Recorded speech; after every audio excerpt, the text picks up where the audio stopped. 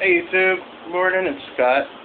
I'm going to do a video today of opening one of my cans of bacon that I did last week. So it's been like 6 days now, but it's morning, I'm hungry. I've canned all my bacon so I can't cook any raw, so I'm going to go ahead and open one and try this stuff out. So, go ahead and set up my camera here.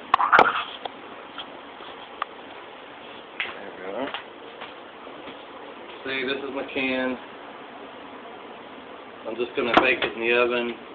I've got the oven heated up at 350, and I'm going to lay this out there and do it for about 20 minutes. Okay. Good seal in there. Pull this thing right on out of here.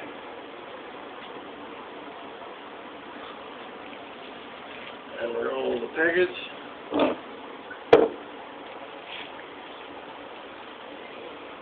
Smells good.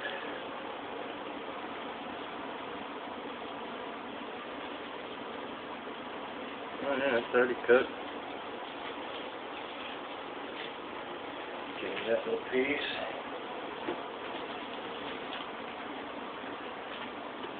See what, I'm going to try to just flip that right on over like so. Yeah. That saves a lot of work. But it is kind of just falling apart on here. It's cooked for sure.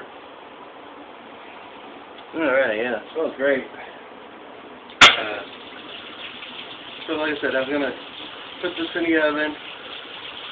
I've got it heated up for 350. Guess I'm going to cook it about 20 minutes. And that'll give me time to make some coffee and maybe heat up some toast or cook some eggs or something to go with it.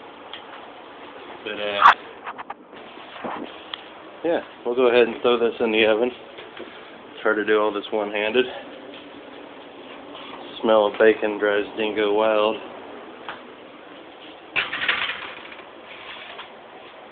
Alright, I just set my timer.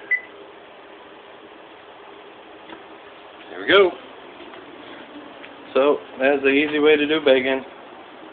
And I can do this for years and years with my canned bacon. And here's some of the leg quarters that I canned last night. I made 15 pounds and it made 9 quarts. So, very cool. Alright. Just wish everybody a happy and safe 4th of July. Be careful out there. And keep on canning. Later.